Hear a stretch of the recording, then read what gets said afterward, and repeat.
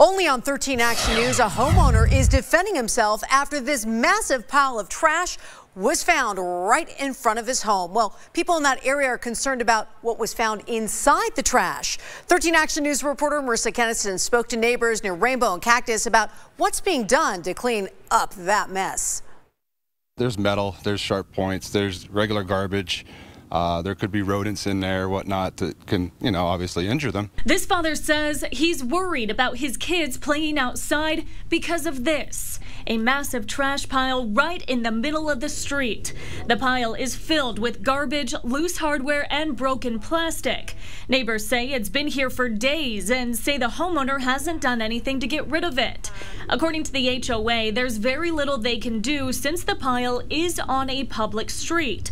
So we went straight to the homeowner. He tells us he does plan to have it removed in the next 24 hours. You want to tell me what's going on in the driveway?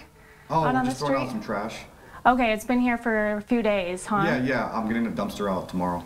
Well, this is part of the reason why neighbors are so concerned. There are small, sharp objects all throughout this pile. The HOA says even though this is on a public street, they are taking as much action as they can.